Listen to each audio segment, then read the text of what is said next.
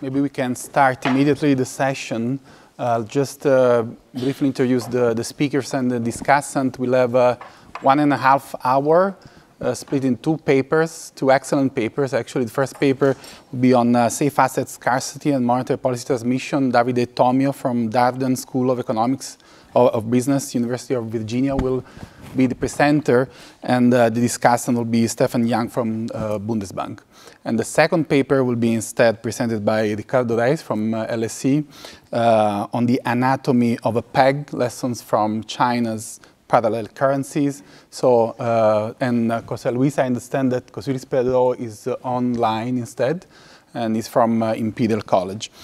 So, rule of the game, 45 minutes each paper, 25 minutes presentation, 15 discussion, 5 general discussion. So I'll give you the floor immediately. Thanks, Davide.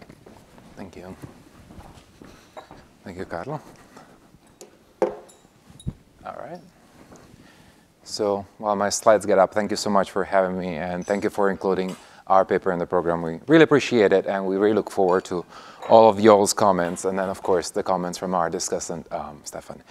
So this paper is co-authored with Benoit and Miklos, and luckily for me and for you, they're here in the audience. And they're the ECB and Banque de France, respectively, so the usual disclaimers apply.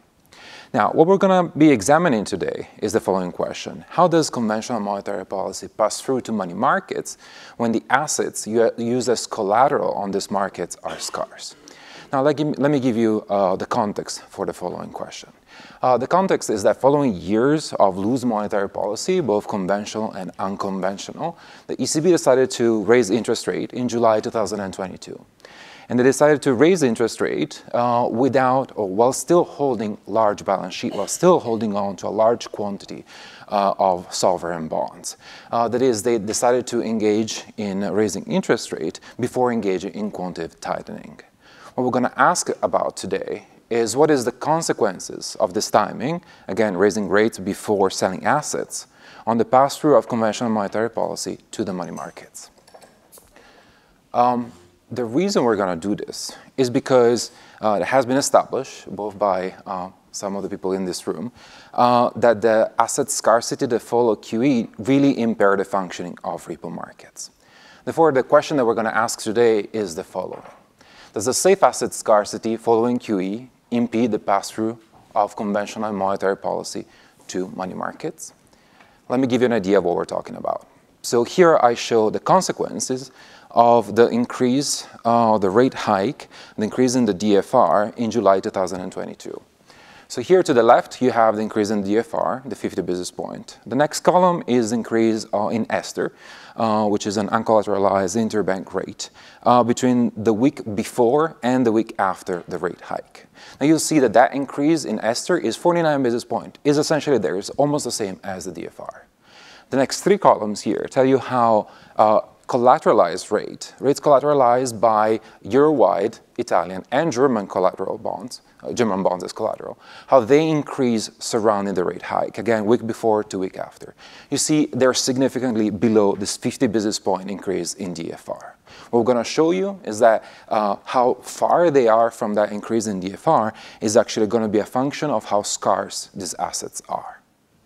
I'm going to also show you that this increase in scarcity that follows from this poor pass-through had an impact on the changes in the yields of the bond. The idea here is that bonds that were more scarce, they saw a worse pass-through, which means their specialness increases. As the special increases, their price increase or don't decrease as much, which means their yield increased but did not increase as much as those yield of bonds which are not as scarce. All right? For the rest of the presentation, I'm going to focus on the July 2022 rate hike. I'm going to show you the results also hold for all of the 2022 rate hikes. And then if I have time, after my conclusion, I'll tell you a little bit about what happens if you extend the analysis all the way to the latest rate hike from last month.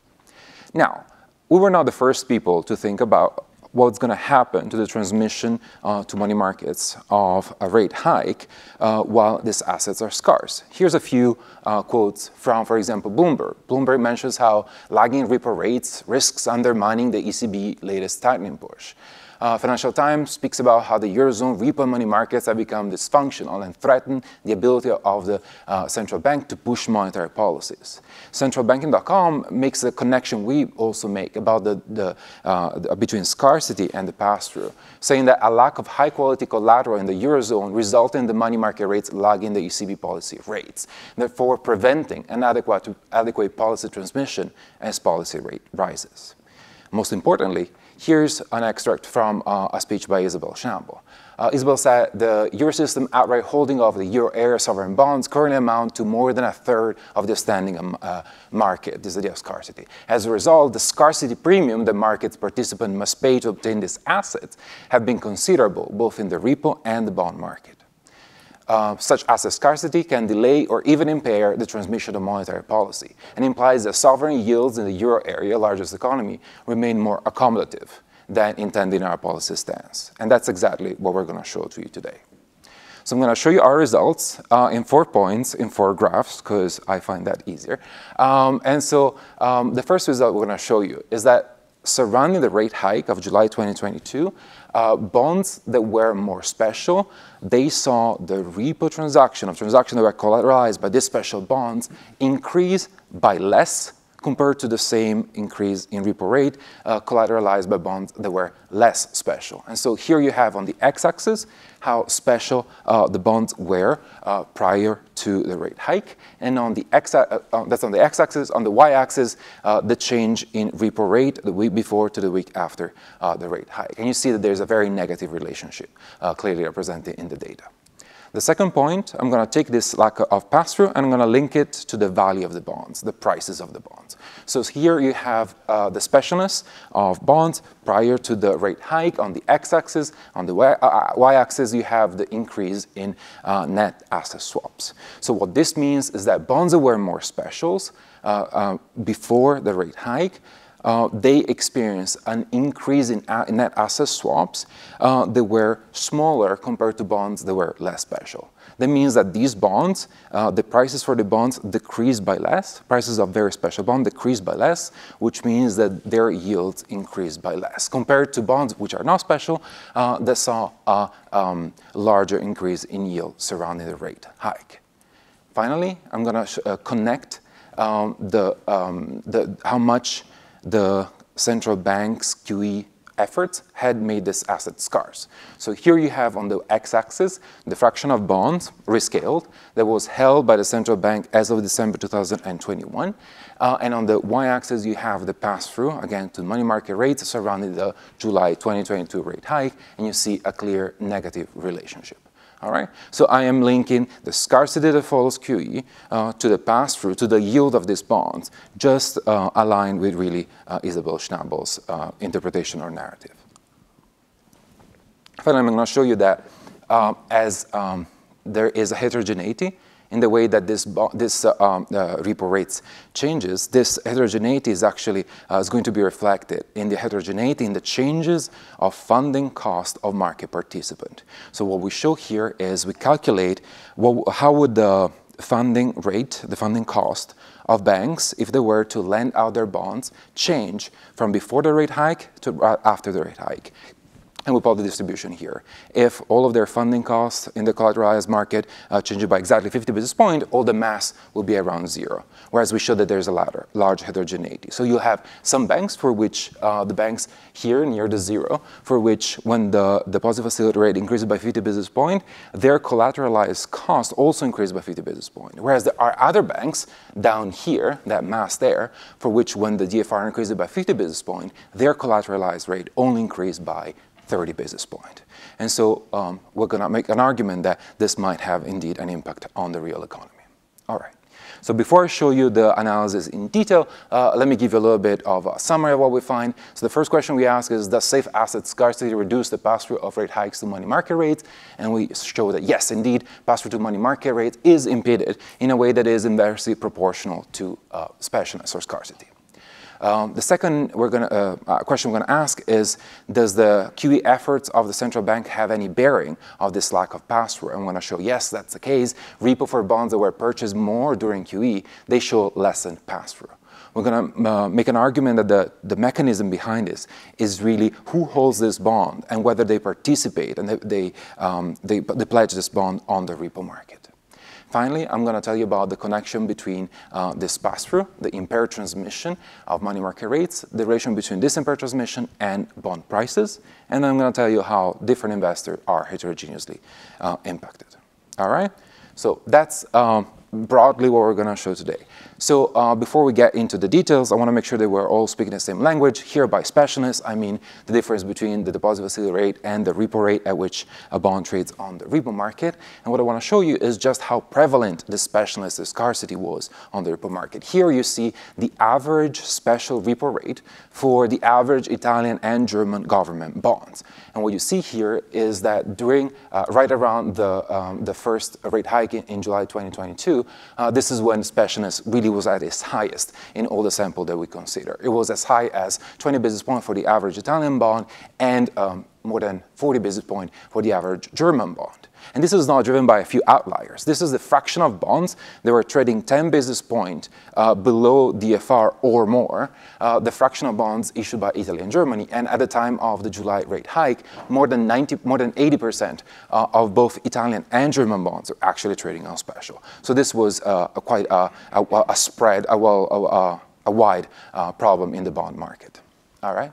So why do we think of repo markets when we want to talk about monetary policy transmission? Well, it is the largest segment of the money market. So transaction in collateralized transaction really dwarf the amount of volume in the unsecured kind of segment of the money market.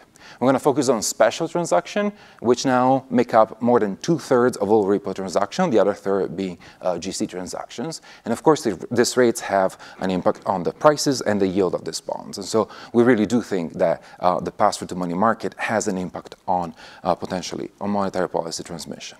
All right? So this is what I'm going to tell you today. Data empirical setup. I'm going to show the results. Talk a little bit about the channels that we have in mind, tell you about the broad pass-through, the funding cost, heterogeneity consequences of this, and then conclude, and then hopefully I'll have a few minutes because what I want to do is we actually managed to extend all of our analysis to cover all the way until 2023, and so I at least want to show you what happened in 2023 considering all 10 rate hikes since July 22. So, quickly on the data, we use regulatory data from the ECB, money market statistical reporting that tells us fully identified repo transaction data, throw in some broker tech and MTS information to figure out bond prices. We use holding data statistics to see exactly what is the portfolio held by the ECB, what is the portfolio held by bank groups, and what is the portfolio held by other investors at the investor country level. In terms of the transaction we look at one-day maturity repos, which are spot next, which is by far the most traded tenor. And we're only considering repo which are collateralized by bonds issued by treasury bonds issued by Germany, France, Italy, and Spain. We define specialness as I mentioned, and when we talk about pass-through, we think of the difference between repo rates 5 days before to 5 days after the rate hike. And when I say pre-hike specialness, again, I mean the average specialness in the 5 business days before the rate hike. With that out of the way, let me give you a little bit of at least an unconditional sort of picture of what happens to specialness around the rate hike. So here you see the average specialness before and after the rate hike, the average repo rate before and after rate hike, and therefore the pass-through. So the average bond was trading minus 68 basis point repo rate. After the rate hike, it was minus 24 basis point for a pass-through of 43 basis point, significantly lower than the 50 basis point that was increased in the DFR. This is how it changes by country. And really what we want to focus about is pointing out and demonstrating how that difference is going to be a function of scarcity and a function of specialness. So this result of the lack of pass-through, that there was a impeded pass-through surrounding the rate hike, is not just true for the first July 22 rate hike, but when we put all of the 250 changes, basis point change in DFR, the results still hold. Still, again, the idea that the pass-through to the money market rates, repo rates, was not perfect, even if we take all of the rate hikes of 2022. All right. So what I'm going to show you now is the relationship between the pass-through to the money market and the specialness of this bond. So what I'm going to do is I'm going to look at the pass-through for bond I and regress that on the specialness before the rate hike for a set of the bonds I mentioned earlier. You have the just scatter plot relationship to the bottom left here and the regression relationship to the bottom right, and you see that there is a very clearly negative, statistically significant relationship between pre-hike specialness and the pass-through. Again, there is the pass-through is generally below 50 basis points, so it was impeded, and it was impeded along a very specific dimension.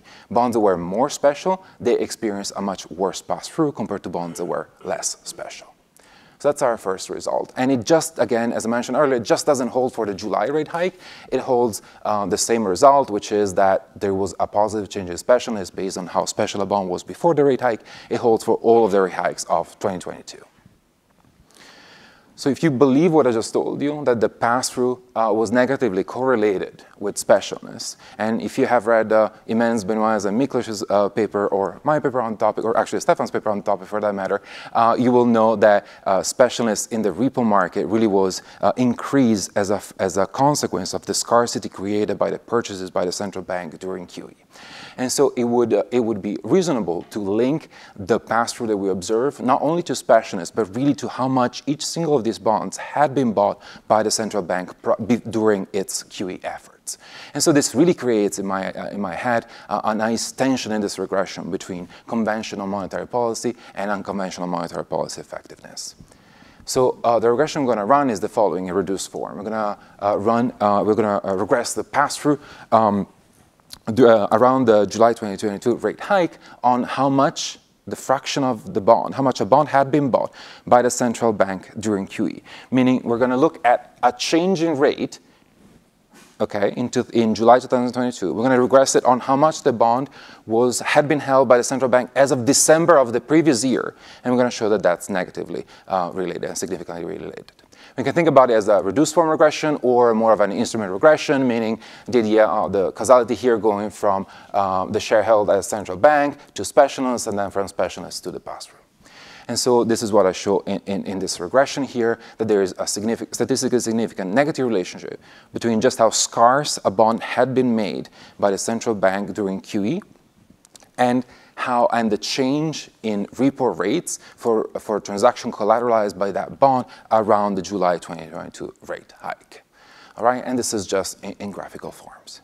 Now, if you buy all of what I had to say so far, you might ask the following, but does this lack of pass-through to the repo market actually translate to a sluggish pass-through to the yield of these bonds, to the cash market? And I'm going to show you indeed that that is the case. You may also think, okay, what could the central bank do to improve the pass-through?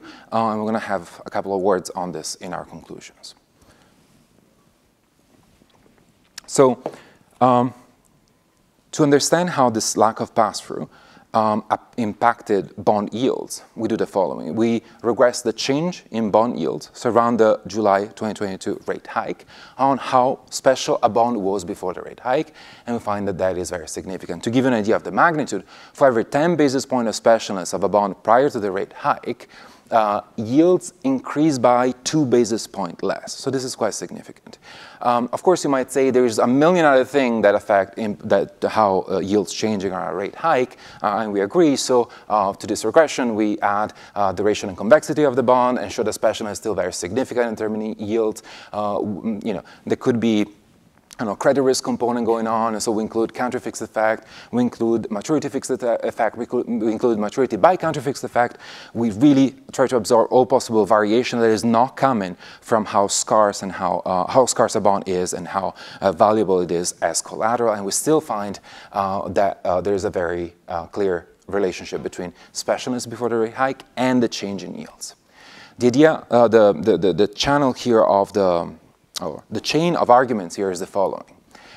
A bond that has a larger specialness before the rate hike, it will experience a smaller or worse pass-through, which means that their specialness will increase, which means that there's more special dividend connected to this bond, which means that this bond will command a higher price or lower yields. Or alternatively, that this bond's yield will increase by less around a rate hike. Now, you might still not be happy with our regressions here because we're not controlling for everything the proper way. And so what we do is the following. We calculate asset swap spreads for each bond. So this really measures how much of the value of the bond comes from its value as collateral, not from its exposure to interest rate, not from its exposure to credit risk. And we show this, we then subtract the proper tenor CDS from this asset swap, yada, yada, yada, to really get to the point about how much of this asset, how much of the value of this asset comes from its value as collateral. And we show here the relationship for the average German bond between asset swap spread, net of CDS, the red dots, and the blue dot that is specialness. So these two measures really go hand in hand, right? So the specialness on the repo market and the pricing on the cash market are tightly related.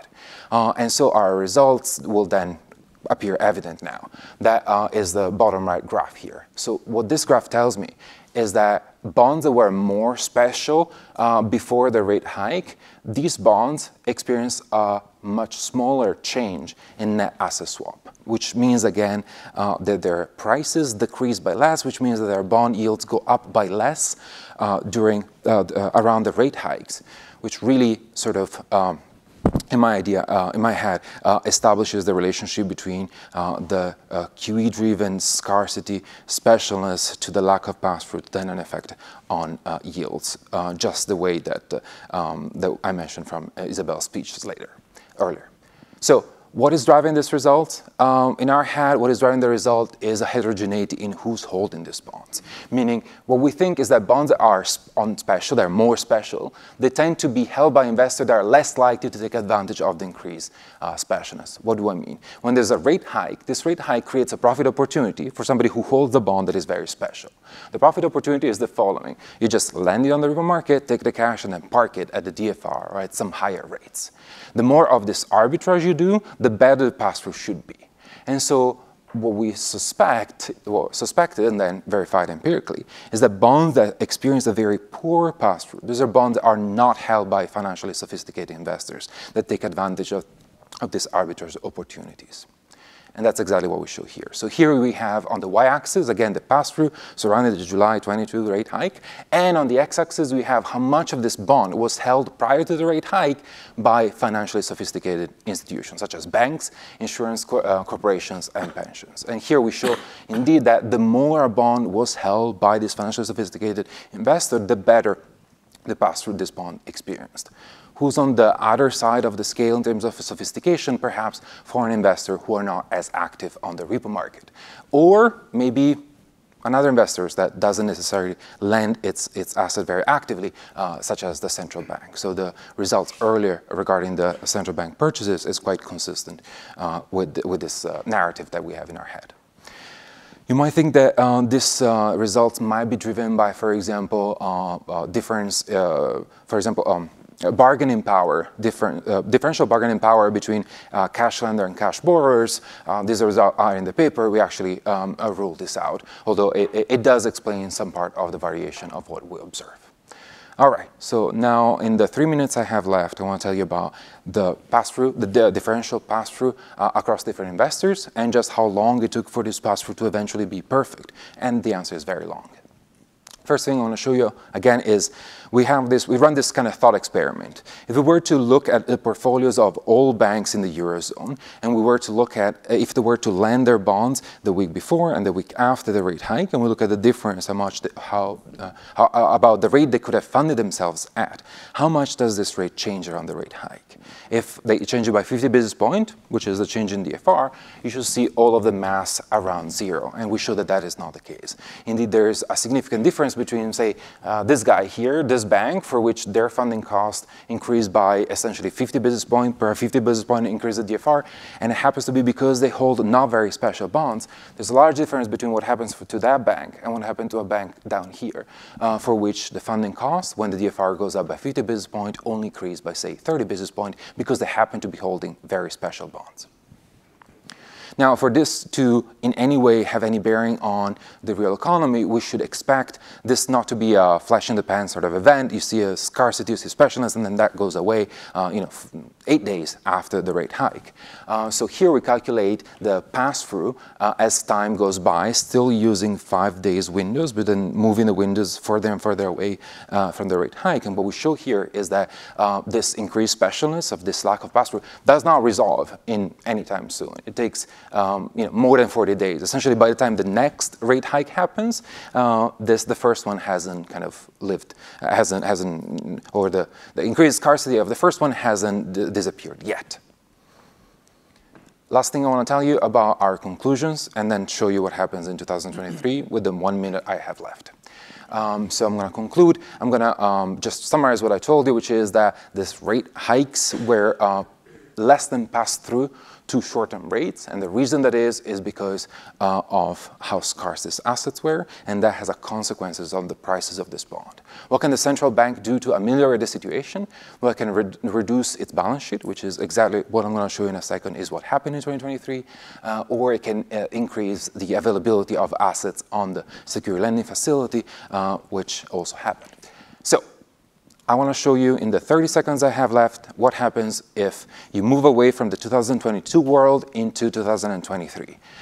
So first of all, the relationship between specialness before a hike and average pass-through around this rate hike, if anything, becomes a lot more statistically strong when you consider all of the 10 rate hikes.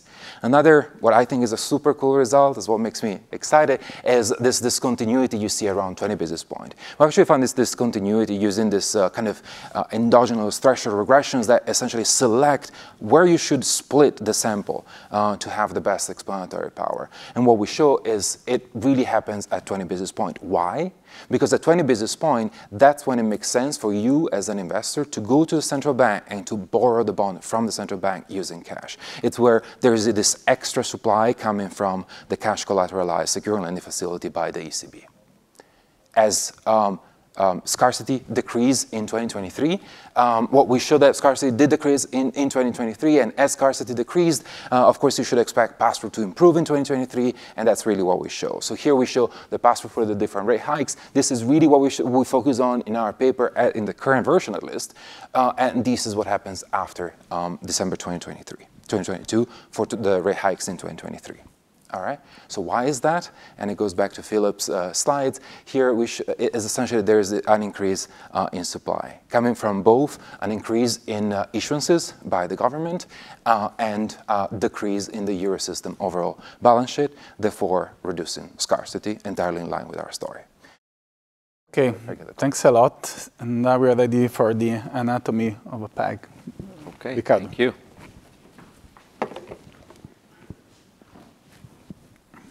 Okay. Let's see if that works. Oh, they're not quite ready for me. Anyway, thank you for having me. And there we go. About 14 years ago, China implemented a very large-scale monetary experiment. And that's what I'm going to talk to you about over the next 25 minutes. That experiment is interesting because China is now on the road to be the largest economy in the world. But it's also interesting because it's going to allow me to reevaluate some very fundamental principles of monetary economics, namely the role of money in exchange rates. What was that experiment? Or let me start with the motivation for that experiment. In 2009, China, having grown as a very large player in international trade markets, still had a currency, the yuan, that was entirely domestic. In 2009, the PBOC said we want to internationalize the yuan. It wanted to internationalize the yuan, much like, by the way, in 1913, the Federal Reserve was founded with a goal of having the US dollar used outside of the US, which it was not in 1914. But the PBOC had a particular constraint in doing this, in that it wanted to have both a free current account, for after all, this country is the largest trader in the world, with millions of transactions every day across different goods, different people, different destinations, different firms, while at the same time having a closed capital account, whereby I can't just go and buy some asset in China freely or invest in some factory there, nor can a Chinese citizen just decide to buy some asset here in Frankfurt, but rather, for the most part, the state is the one who decides where those investments are. How can you achieve a free current account with a closed capital account in terms of freedom? The answer of the Chinese authorities, of the PBOC, was to do a large-scale monetary experiment, which was to create a parallel currency. Parallel currency that existed before. It was not an original idea, but at this scale and with its features, it was a quite remarkable experiment. Namely, if you are a Chinese citizen, maybe there's some in the audience, who lives in Beijing right now, or in Shenzhen, let's say, and you make a payment with your card, the currency you're using is the so-called CNY. That currency works just like any standard currency with a money market, whereby there's reserves of banks at the central bank in CNY, there's a clearing mechanism, real gross time settlement happens, and that is the currency that as a Chinese you think about. In 2009, what was created, or it already existed, some structure, but really started, was a parallel currency called the CNH. Big chunk of it in Hong Kong, but some also in Singapore, in London, and in other places. CNH is a currency that if you're making a payment, again, with a debit card on a Hong Kong bank, that is the currency that you have, even though both of them are called the yuan, or in their banknote form, the renminbi. Where in CNH, there is absolutely no limits in using it. I can right now go to a bank in London, open a CNH account. Again, a yuan account is going to be a CNH account. And I can pay not just for Chinese goods, but also you or you or you. I can pay anyone in CNH. It is a free account. And that is the account that is being used for payments to buy goods that are invoiced in renminbi out of China or not. Okay? CNH is a completely free currency in many ways. CNY, though, can only be used by Chinese to a first approximation. Meaning, if you want to invest in a domestic asset, say in Shenzhen, then you need to have CNY, and me as a non-Chinese citizen cannot easily get CNY in order to do that. That is, the capital account is closed because to either invest in China, I need to use my CNH to get CNY, not easy. And for a Chinese citizen who has CNY and wants to invest abroad, he needs to get his hands into CNH. Not easy. Why not easy? Because converting CNH and CNY is where the controls really bite. There are controls on foreign direct investment. There are very heavy controls on my ability to stuff my pockets with banknotes, take the subway from Shenzhen to Hong Kong and deposit in the bank there. But more importantly, there are very strict quotas, very strict controls in that a Chinese firm that sells a good to me, whom I pay then CNH, can only exchange that CNH for CNY to pay its bills in China, to pay its workers, against showing the invoice that it made that sale to me. That means that, for instance, large exporting firms in China all have a money market desk, a treasury desk, like we used to have in banks, but they have it in exporting firms, who all they do is have a stack of invoices and try to essentially arbitrage within CNH and CNY and move as you wish to do so. Likewise, banks, Chinese banks that have operations in Hong Kong, say, and in Shenzhen, will have a limited ability to shift their deposits and reserves between the two, imposed by the PBOC in terms of being able to control these flows of capital. And so what you have is you have these two parallel currencies, and this very, not original, but quite striking idea of, let me try to impose capital controls by going to the root of how capital flows, which is through the payment system, through currency. At some point, you have to convert CNH to CNY in order to move your capital in or out of the country. And so this is how you can achieve an enormous economy of a scale never seen, is able to impose a capital control of some form. So far, so good. This is how the Chinese impose capital controls. Problem. Classic monetary problem. If you have parallel currencies, Gresham's law is going to come to bite. Meaning, if I'm a Chinese citizen, and Carlo here is a Chinese citizen too, and we live in Shenzhen and have an account open in Hong Kong, say an account open in Shenzhen, we have a debit card in CNH, we have a debit card in CNY, we can pay each other in one or the other. and therefore bad money will drive good money out. In other words, the exchange rate between these two forms of currency has to be more or less 1. It can deviate from 1. The whole point of the capital controls is that it can deviate from 1. I can't just simply use one versus the other because I have limits in exchanging one for the other. But if it deviates too much, the capital controls would fall apart because I would come up with some ingenious way to stuff my pocket and be able to pay in one of the currencies rather than the others, as 300 years of monetary history teaches at least. The PBOC has been extremely successful in that the exchange rate between CNH and CNY has deviated from parity by 20 basis points, rarely more than 10 basis points in the last 5 years. Therefore, we have here one of the most successful pegs in the history of certainly parallel currencies or foreign currencies, and this paper is going to try to make sense of that peg or use this experiment to try and understand some principles of monetary economics. How does the PBOC does this? It does so by controlling the stock of money in CNH. Now, the way it does it, if you go and try to read the very, very little literature on this, sounds very confusing, very complicated, lots of funny different institutions going on. But let me argue to you that actually it's fairly conventional. Let me start by reviewing, to this audience probably necessary, the conventional way in which we think about monetary policy operations. If you want to expand the money supply, the central bank increases reserves by buying government bonds from the commercial banking system that sells the government bonds and lowers the reserves. Then we have a money multiplier insofar as the increase in reserves is going to lead to an increase in loans, an increase in demand deposits, and multipliers that way, leading to an increase in money, both in the narrow and in a somewhat broader sense. Now, that is an open market operation. Actually, many central banks don't do exactly this.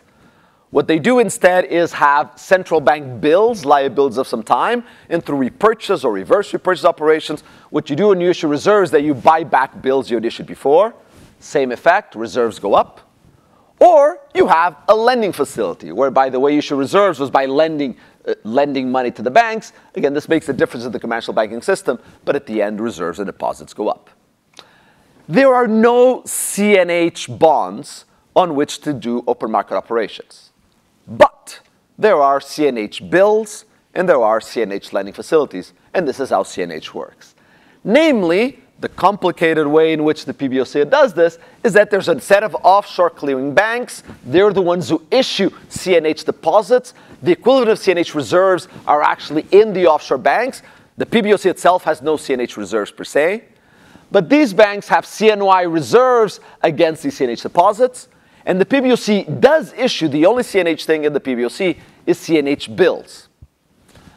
Therefore, what the PBOC does is every week through auctions, goes and buys back or issues the bills issued in CNH, and by doing these auctions of CNH bills and therefore buying them from, say, a commercial bank offshore, a Hong Kong commercial bank, achieves exactly like the same way by using the offshore clearing banks intermediaries an expansion in the money supply.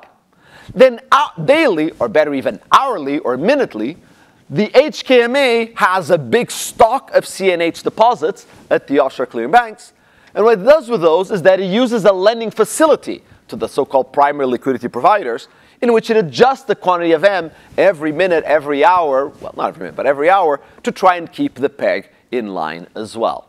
And so ultimately, throughout, in spite of all the complications, it's really conventional monetary policy. So, with that in mind, understand that this is somewhat conventional or unconventional clothes of what is a conventional animal. Let me use this to test to understand this peg and to understand something about monetary economics. Let me start with the most important condition in all of exchange rate theories today, the UIP condition, here applied to a bank, a Chinese bank, say, or some bank, that could either deposit in CNH, deposit onshore and earn a return on reserves, or deposit instead or hold deposit in CNH, that is the offshore amount, and it will take into account the expected change in the exchange rate between CNH and CNY. And without those phi's, this would be the standard UIP condition that says, note, that it's a change in interest rates that will drive exchange rates, expected appreciation, depreciation. But now imagine that money is special in that money provides some liquidity benefits, and therefore that those liquidity benefits subtract from the pecuniary return on money. If that is the case, an increase in the supply of money, M, for fixed interest rates will tend to depreciate the currency.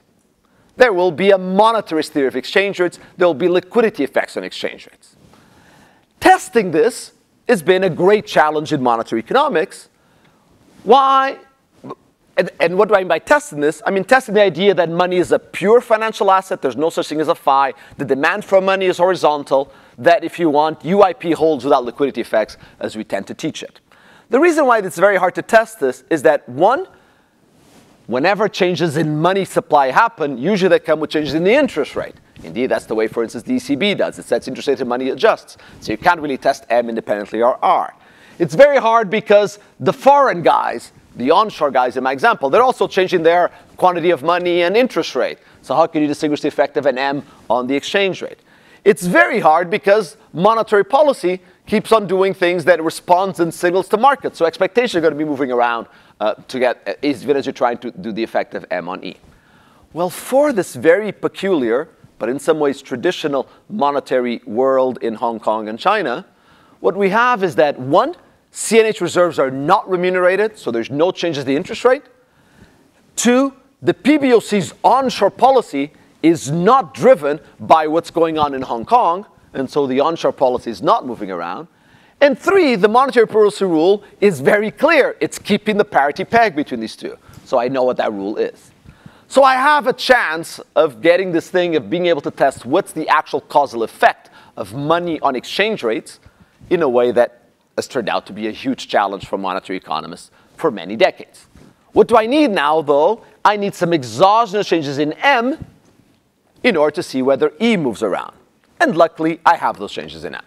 Because in 2018, when the PBOC started issuing those bills, initiated a plan to have 40 billion of 3-month bills and 10 million of 12-month bills.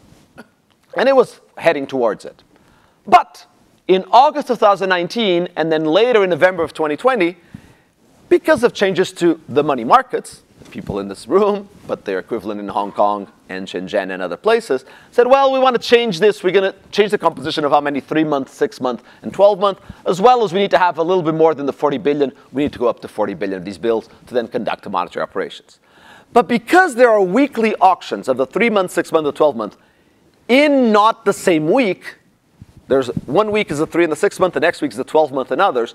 By changing the composition, what the PBOC did was, to me, a researcher, do an amazing thing. It created 9 completely exogenous big contractions in the money supply, or expansions in the money supply, because the 3-month bill would expire. It was going to be replaced by a 12-month bill 1 week or 2 weeks later. And therefore, I had 2-3% falls, increases in the money supply by contractions in the bills on account of this. So I have exogenous money supply shocks, extremely rare, and I can look how does the exchange rate respond to it. Here's what it should respond in a placebo. Lo and behold, you print money, the exchange rate falls, monetarism is alive and well, printing M lowers E for a fixed interest rate. The elasticity implicit here of the exchange rate on M is 0.09, which is very reassuring because the extensive but very difficult literature trying to estimate elasticities of money demand has tended to find elasticity of money demand between 0.05 and 0.13. And so I'm finding a number consistent with a completely different literature that regresses instead broad measures of money on interbank rates and finds elasticities with different identification strategies of trying to get there. Second question, and the one that leads to, in some ways, the title of this paper, is let me go further and ask a different monetarist question, which is, how can you choose M to keep E pegged, to keep the exchange rate pegged? Why? Because money, this little m, that was the exogenous bit of the PBOC, sorry, this little m, but there's endogenous supply of money by banks who create money in the form of deposits. And how can you ever be trying to target M to E without failing inevitably once you have a banking sector creating money? Now, in a model in which banks supply deposits, you're going to have an optimality condition of the type that says if the bank earns some return, let me normalize it to 1 in lending, then it will create deposits to equate the return on that lending to the return it pays on deposits. If it's an offshore lending and an onshore lending and an offshore, you'll have the exchange rate. But if money matters, in the sense that liquidity matters, the bank will realize that when it issues deposits, it's going to have money reserves, M, in order to back possible withdrawal shocks in order to manage that M. There's going to be a money multiplier, M over D. You need to, if you increase D, you're going to have to hold a little more reserves. There's going to be an extra cost, if you want, of issuing those deposits. Combining that with a demand of households for liquidity services, standard that the higher you pay on deposits, the more deposits the household supply, you end up with, again, perhaps a very standard conclusion, which is that if people want more CNH deposits, the CNH exchange rate should appreciate. Now, the PBOC doesn't want that to happen. And so what does it have to do? It would have to increase M to reestablish parity. So the theory says this is how you respond to shocks to the creation of money by banks. You respond by trying to print money on the other side, or unprint it. Let me go. Now, is that what the PBOC is doing? Is that how one of the most successful pegs in history is being maintained? Let me start by noting that if it's a standard result in optimal control theory that if you're trying to peg something, then you won't achieve it perfectly, but you will achieve such that deviation from the peg should be approximately bell-shaped and symmetric, which they are. This is the histogram of what I showed you before, the deviations of that. Therefore, what happens is that when there's an increase in demand for CNH, the exchange rate is going to appreciate. The HKMA at a daily frequency is going to try to print money, lend money out in order to bring the exchange rate down again. It's going to fail inevitably at a daily frequency, so the exchange is going to move. But if it's doing a good job, this should be approximately bell-shaped as it is. So what I'm going to do is say, well, I'm going to use the change in the exchange rate in a day as a measure of money demands in that day and see whether the HKMA, not the PBOC, because the PBOC only acts a week later, the HKMA the next day prints the M, increases the liquidity facility in order to bring it back. There will be a test of this mechanism. Now, of course, the HKMA responds in the same day as well. And so I'll have a bias estimate, an estimate that's attenuated, because it won't have the response in the same day, only the day after. But luckily, I have a great instrument, which is that the day before, whenever the yuan is depreciating relative to the US dollar, because you need to go from CNY to CNH to buy dollars, there's going to be a pressure for the CNH-CNY band to emerge. Therefore, I can look at what's happening in the previous day on the control that the PBOC does on CNY dollar exchange rate, the way it tries to manage that exchange rate, as an extremely powerful instrument with an F-stat of 20 or 40, I forget, a big F-stat, it becomes an instrument for the day before. So I have day before what's happening in the dollar market affects what's going to happen to the CNH-CNY exchange rate the next day, which then I'm going to see whether the HKMA the following day is doing the right thing. And the answer is absolutely. And you see that the IV is above the OLS as expected given the attenuation bias. In other words, how is this peg maintained? By managing money, old-style monetarism. You want to control your exchange rate. You print money when it appreciates. You unprint money when it depreciates, in this case, the HKMA. Let me dig a little deeper, though, on these phi liquidity costs, desire of money. We write a model for it in which basically banks suffer random withdrawal shocks of deposits. They need to go in an interbank market. They need to go and borrow if they suffer withdrawal shock in order to be able to meet their duties or their commitments. If they can't find someone to borrow from, they have to go to the HKMA to the discount window that it has then. In that case, these liquidity costs are nothing but probability that you end up with a liquidity deficit. I got a withdrawal. If I got a withdrawal, then I either go to the interbank market, I find someone there, borrow from them at the interbank market rate, or I don't, and I have to go to the HKMA and borrow. On the other side is that I may have enough deposits. People may actually deposit in me, end up with a surplus. If I can find a borrower, I'll make a profit in doing that. The virtue of having this microphonation, it comes with 3 more predictions. It says that, look, whenever I have see the exchange rate going up, whenever I have a positive demand shock for CNH, I should see a tightness increasing in the interbank market, which means that the interbank rate rises, but also that if I'm holding onto my CNH and the CNH are valuable, I don't want to go buy these bills, these CNH bills. So the demand for CNH bills should go down. And moreover, if this is happening, insofar as the HKMA is responding, satisfying, doing the right thing, the demand for the discount window should go down. It's perhaps the more interesting one, or the one in which the model reveals. The HKMA wants to inject more M. As it injects more M, the supply of M through discount window should go down, because if you have more regular M, you don't need to go and get expensive M, discount window M, as opposed to lending facility M. Evidence, indeed, interbank differentials go up. you get a negative effect on how much people show up in the bill auctions. And even though, contrast, regular money gets printed, expensive money gets less demanded. There's less use of the discount facility. Fourth and finally, now, as you know, the PBOC manages the CNY USD exchange rate. It doesn't peg it at all. It simply says we would like to not have very large daily or weekly movements in this. And the way it does so is by saying we're going to have some trading band that we don't want the dollar, CNY to move. As I already explained to you, and you can look at equations, but if I need to go from CNY to CNH to dollars, and I worry a lot about the CNY US dollar exchange rate, then to the standard UIP condition now between the yuan and the dollar, I have that it matters not only the interest rate differential and whatever UIP deviations as a standard, but also if I let the CNH CNY depreciate, when the CNY is supposed to be depreciating, I can offset some of that. If I let E fall below 1, E tilde doesn't have to fall below 1. I can use as a buffer to absorb some of the pressure the CNH CNY exchange rate. Moreover, I can use my liquidity control over these expected liquidity costs to potentially actively intervene in the dollar yuan exchange rate.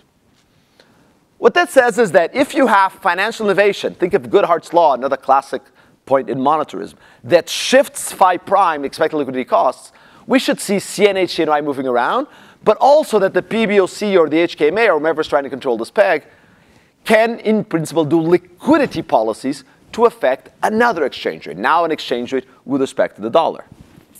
The theory suggests that there's some tools to do this, like discount window bill auctions, so requirements. But note that if I tighten the liquidity flows between CNH and CNY, I am affecting the exchange rate with the dollar. So then, final test, and the one that doesn't have regressions because it's on recent events, but it has some pictures. 2015, remarkable things happened in Hong Kong. Some of you may know. I guess the money market conference, many of you may know. Usually among macro seminars, nobody knows this. But the PBOC announced in the 11th of August 2015 that it was going to let the yuan depreciate. When it let it depreciate, what did you see exactly matching the theory I told you a slide ago? CNH depreciated, in blue depreciated a lot more than CNY. A gap, a quite significant gap of 20 basis points emerged between the two. That gap remained. Why? Because there kept on being pressure for the yuan to depreciate relative to the dollar. The PBOC worried a lot about this. Why? Because capital controls came under pressure. There was news at Bloomberg or whatever, or FT, about what's going on in the Hong Kong market in the big time. The peg is not going to hold. What's the PBOC going to be able to do with that? What did the PBOC do? Massively tighten the liquidity controls, the capital controls in being able to exchange CNH for CNY. A massive contraction in this. When it did so, it was able to close the gap. The gap started rising again. It did so a second time, and again was able to close the gap, which since then has done it. All the regressions I showed you before were after this period. That's when this whole monetary framework really was set up. Let's look at what the theory predicts. If you massively contract massively tighten the liquidity constraints, the creation of money should really fall. And it did. Money supply, deposited by banks, fell by 20 to 40% during this month. This is the time in which the PBOC supposedly killed the Hong Kong market because it essentially evaporated liquidity from the Hong Kong market through these liquidity controls. 3-month interbank rates spiked massively, a gap of 6-7% between CNH and CNY. We can look at the CNH-CNY comparison to understand this. And as a result, And after that, because the PBOC does all the reforms that I've explained to you, we start having instead a much better framework to control it, such that afterwards the CNH starts being less volatile and much less persistent. More importantly, CNH velocity then really rises and stabilizes to a point where velocity of CNH is roughly the same as dollar velocity. CNH is a very efficient currency starting 2017 after some of the reforms. So then, 2023 comes along. Last month, 2 months ago. And what happens? The yuan starts depreciating relative to the dollar. But now we have the liquidity framework that I explained to you that should effectively keep the peg. The same pressure emerges where the CNH starts trading below CNY, but now much less than before, 5, 10 basis points. Moreover, the interbank rate spike, much less than before, by a couple of percentage points. Again, you see the type of borrowing that you would see, the printing of money by HKMA, exactly as I told you it should happen. To conclude, the framework held up exactly as I showed you in this paper. Conclusion, China has an offshore currency to enforce capital controls. That's why it has it. I hope you learned 5 things. How do they do capital controls? They do it, or China has 2 parallel currencies. It does it by control. That's the way in which it imposes capital controls. And it allows us, as monetary theorists, if you want, to see that exogenous increases in M, independently of interest rates, depreciate exchange rates, that keeping pegs about controlling the supply of money, that you can use now this liquidity wedge as a FX intervention tool, and that the liquidity framework of the CNH is holding very well. CNH could grow a lot. CNH could become a much bigger currency than what it has now because all of the liquidity framework, all the money markets in CNH exist and operate well. Thank you. Thank you. Thanks a lot, Ricardo. Now we have José-Luis that is online, I guess. And I will ask you actually to strictly adhere with the 15 minutes allocation because we are accumulating a lot of delay and I don't want to bite into the coffee break. So, José-Luis, do you hear me? Yes. Can you see the slides? Not yet. We see you for now. You don't see the slides? I am sharing the slides. No. Okay, let me share the slides again. Can you see the slides? Yes, now we see that. Yes, please. Can you see now that I moved the slides? Yeah. Perfect. So thanks a lot for the invitation to discuss this extremely interesting paper by Ricardo. Sorry not to be here, but today at 4 p.m. I'm moving from my apartment to another one in Holland Park. So I have to be here in London. So basically, let me just summarize briefly the paper of Ricardo and Salih. So basically, there is, as Ricardo said, this is a large experiment, monetary experiment, which is important both for monetary economics and international economics. In a sense, you have a system in which you have to reconcile and open a current account, which is fairly free, and this is the biggest exporter in the world, with a fairly close capital account with, in a sense, with capital restrictions. The current account is giving you the yuan like to be used internationally because, there is a lot of exports from China to the rest of the world. But at the same time, the capital controls on the yuan makes it to be, use it domestically, but not internationally. But you need that in order, you need like a currency in a sense to transact internationally for the exports. So the Chinese answer has been to create an offshore currency, which was initially in Hong Kong. That's why it's the China's H of Hong Kong. So the Hong Kong yuan that circulates in parallel with the onshore currency, the normal yuan in mainland China. Now the offshore one is completely free to use in payments and investments. And just to put numbers, is around 2 trillion worth of transactions per day. This is in yuan, so this is around, I guess, is around 400 or 350, billions of dollars per day, and it's an important part of the global trade. Since you have the capital controls in the yuan, in the local yuan, then you have to have some restrictions on the conversion between the onshore and the offshore yuans and vice versa. So this is a very interesting setting. And so Ricardo and Salih, they use it to, to analyze this particular setting for 2 types of questions. One is, as Ricardo was saying at the beginning, the Chinese economy is the largest, or is becoming the largest one in the world. And so it's very interesting by itself, independently of testing theories of monetary international economics. But at the same time, the particular setting, which I will come back, and Ricardo spent time on that, allows to, test classical principles in monetary international economics that link money to exchange rate. And in that setting, is the internal validity is so good that you can go and just draw lessons outside China. So the results are four types of results. The first one is that these exogenous and anticipated, Ricardo, remember the picture that Ricardo put, those exogenous anticipated change in money, they are affecting the exchange rate. The elasticity is relatively small, but is the monetary principle that if there is more money, then the FX should depreciate. The second thing is, how do you sustain these two currencies, like what Ricardo was talking about, the Greenspan law?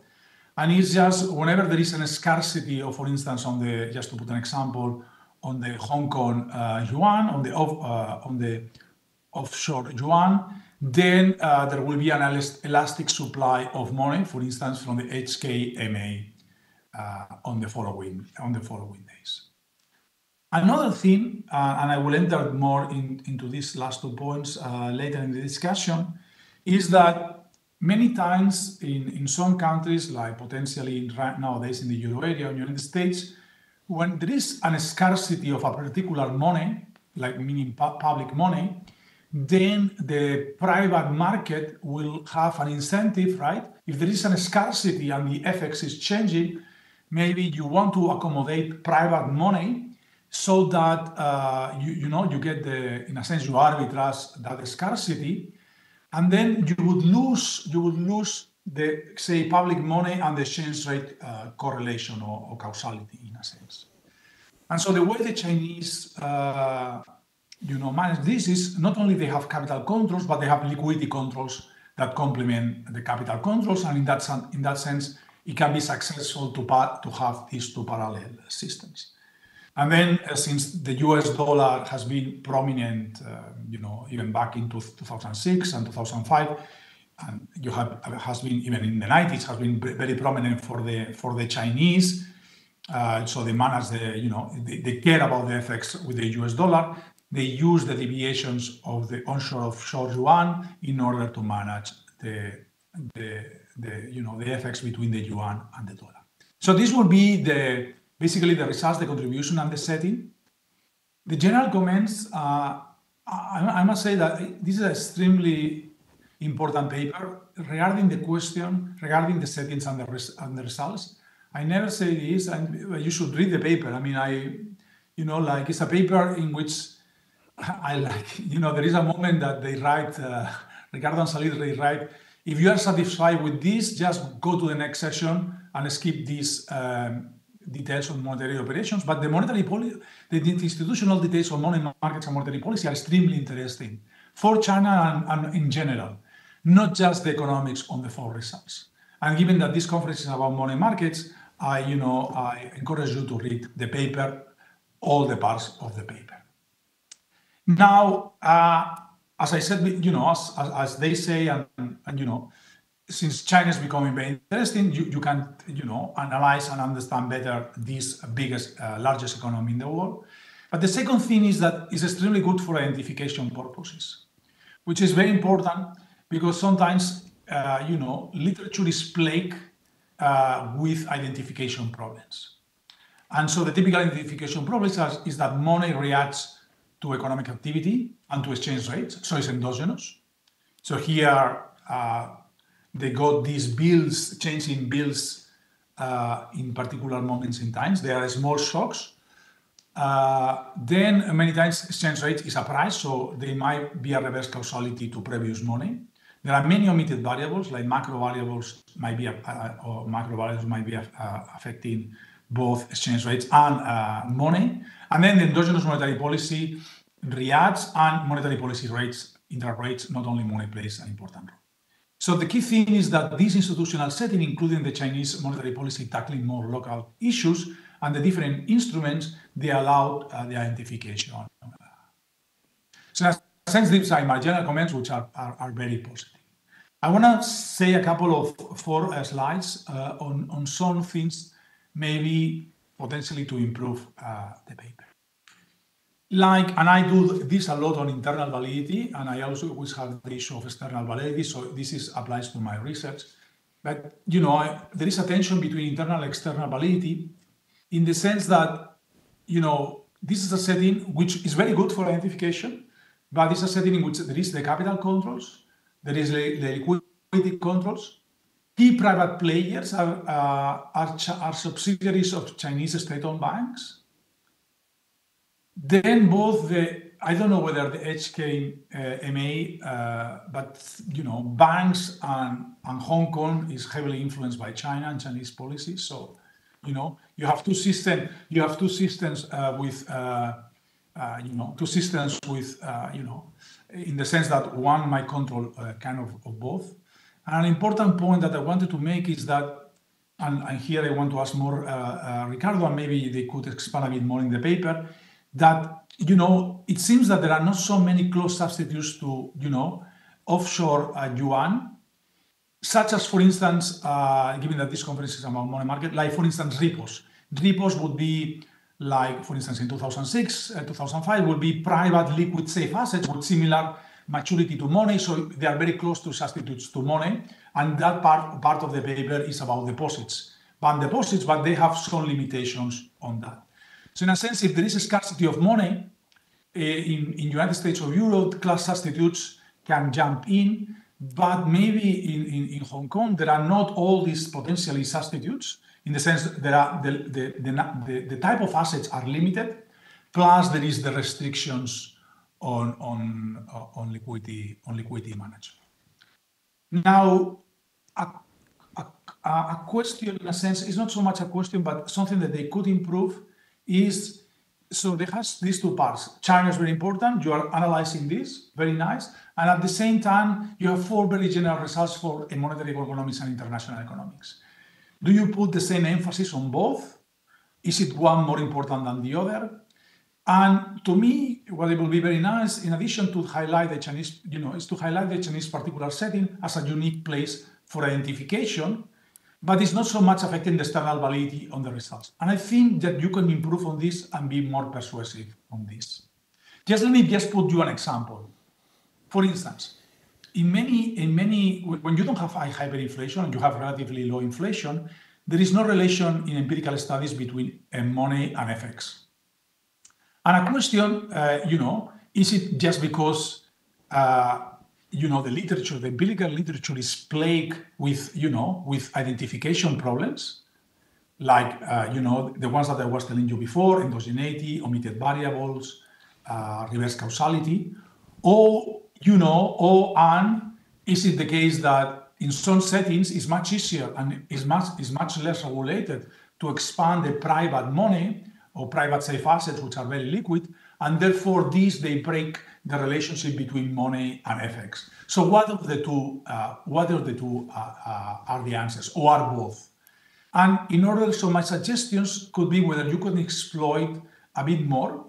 So one way to exploit is whether there are time-varying regulations, like for instance on the 2016 shocks, or other ones in the creation of private money at the time of scarcity of the onshore yuan. Another way is the offshore centers are in Hong Kong, and the H means from Hong Kong, but there are now other ones like London, Singapore, Luxembourg. So maybe in these places, in some periods, it's much easier to provide private money in case of scarcity of public money, and whenever there are deviations on FX, you can arbitrage them, and if there is a scarcity, you can provide that scarcity. And this might be easier in some offshore centers than others, and on other times. With this, you could, in a sense, shock the kind of liquidity regulation and the kind of, also depending on the offshore center, and then tackle this question whether is it just purely that you have a better identification setting, or is just more related to the substitutes of money. The final 3 slides, I found these explanations, institutional details, very interesting. So on the Chinese central bank, and also these are, if I understand correctly, these are Chinese state-owned bank subsidiaries for the offshore. They do more on the liability things, either more long-term like bills or more short-term like reserve deposits. So a question that I have is whether they also directly intervene, the Central Bank of China directly intervene in the FX market, and in particular the Chinese, the yuan, the onshore yuan.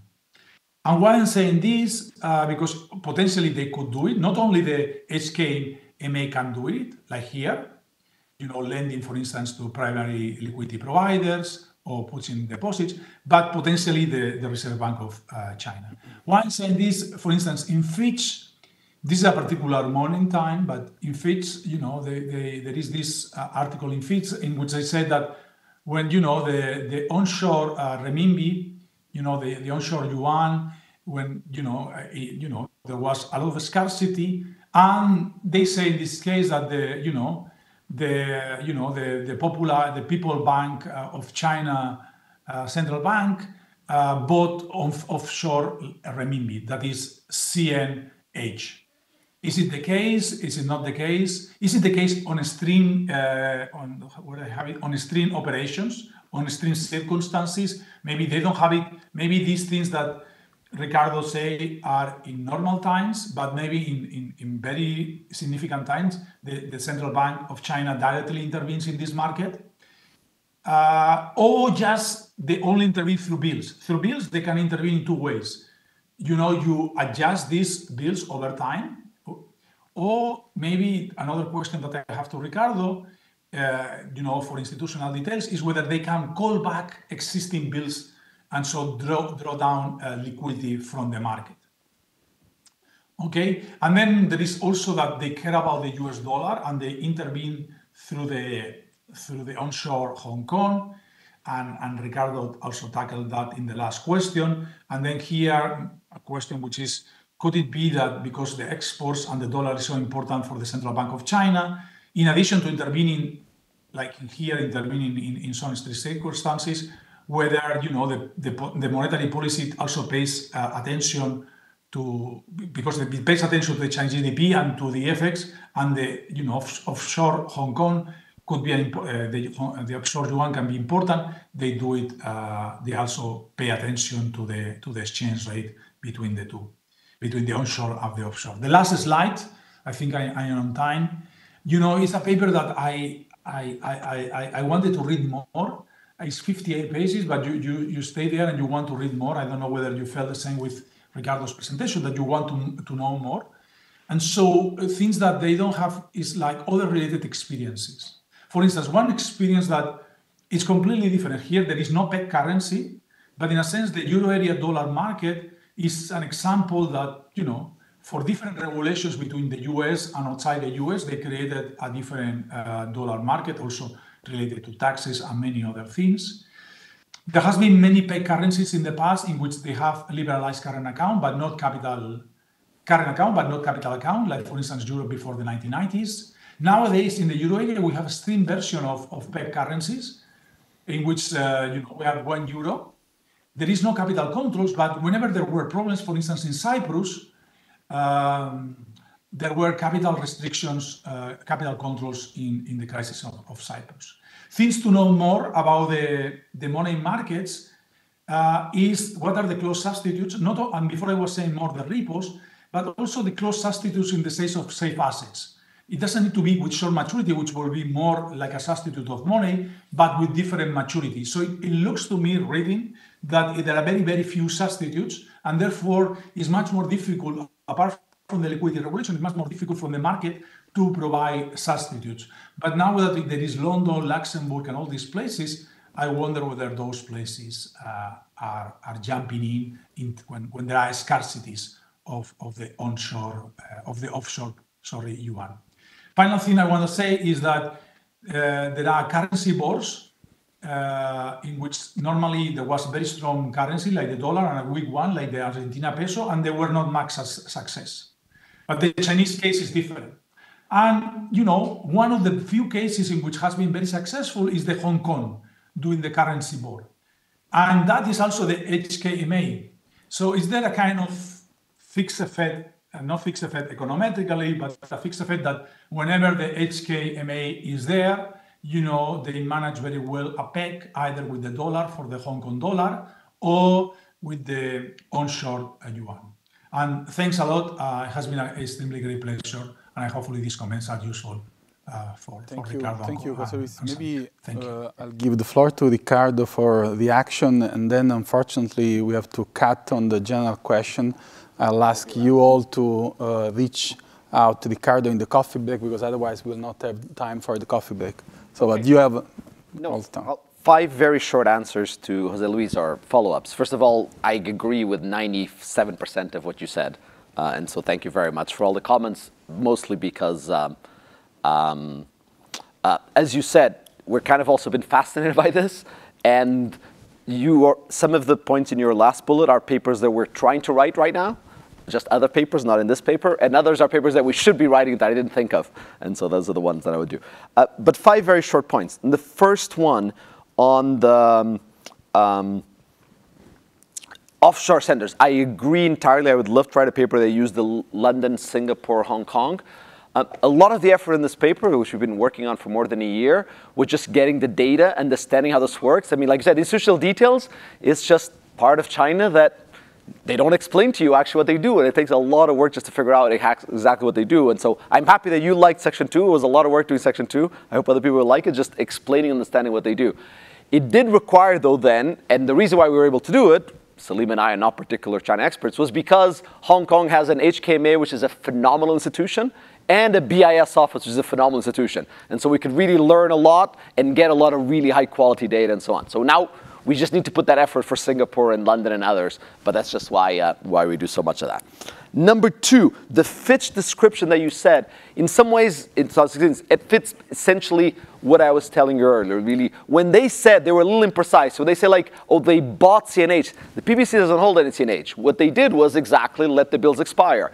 When they said, and you noted, José-Luis, so little imprecisions, they don't buy back the bills, but because the bills come due and they have it rolled over such that every 2 weeks there's an auction for the 3-month or every week for when the maturities, they simply can just go and issue fewer or less. So they never buy them back. But again, at a weekly frequency, they can perfectly control it that way. So that sentence was imprecisely written, now that I understand this better, that paragraph from Fitch, but it fits exactly into what was explained earlier. And that is what they do. They absolutely intervene in that market. And why they intervened in 2016? Precisely to control the M, to close that gap, and as they were using it as an escape valve to the dollar. So that, we could spend 10 minutes just on that paragraph, but basically you can map it into all of the things that I had said earlier. Just, I hope, progress, scientific progress. Now we understand more precisely what all of those intervening kind of sentences meant. Third, briefly, repos, absolutely. I mean, I think the yuan has grown a lot. It is becoming a normal currency in that sense. But one of the issues that it has is that it's still, bonds issued in yuan in which you could repo are still scarce. Why? Because you have these short central bank bills, and you do not have a big government, China, issuing CNH government bonds to spur a repo market such as the one in the previous paper. And with that is limitation. Now, what has been going on, including very interesting recent paper by Schrager, Majori, and Clayton and others, is exactly about in the last 2 years, 3 years, China is starting to grow a bond market that's traded internationally. Ultimately, CNH bonds de facto, even if pegged in some ways. And that is the next stage. So in a sense, the Chinese are on it, meaning they're trying to precisely create that sense. But as of now, it is a less liquid, let's say, or I think you put less alternatives than you would have for the dollar, mostly because you're missing the repo and the bonds on. I will defend myself on external validity because, we just saw an amazingly good paper that was very about what happens in Europe, and it was about internal validity, and nobody complained about external validity then. China's a big economy, it's just like the euro area. But I guess you got away because we're in Europe, but which is fine. We're at the ECB in some ways. Fourth, and very clearly, HKMA fixed effect, absolutely. Again, what I use a lot, remember that bell-shaped, is the fact that the HKMA has done an amazing job helping control this exchange rate. Turns out the HKMA is an amazing institution because they've been pegging the HKMA dollar to the US dollar, and they do an amazing job at it. And here they are managing another peg of CNH to CNY to daily frequency, and again, they do an amazing job. So there's absolutely an institutional fixed effect. Since we're an institution, one to copy, we should spend more time learning what HKMA and how good of a job they are. And then finally, I'll just finish with the euro-dollar market, and so that I will say, José-Luis, that we're totally on board. We've had that idea before you did 3 months ago, which is we want to write a paper on the euro-dollar market, because once you understand what's going on here, what strikes you is there's a literature on the euro-dollar market in the 1970s and how it emerged. It's different, but shares many similarities, and that's what we're working on right now. Not for this paper, but because it's interesting enough, even including institutions, that it's going to take a whole new paper. But that, you've guessed exactly what's taking most of my time these days. Thanks a lot. Thanks a lot to all the participants, Davide, Stefan, José-Luis. Good luck with the relocation and Ricardo. So let's have strictly again the coffee back, but let's congratulate the speaker.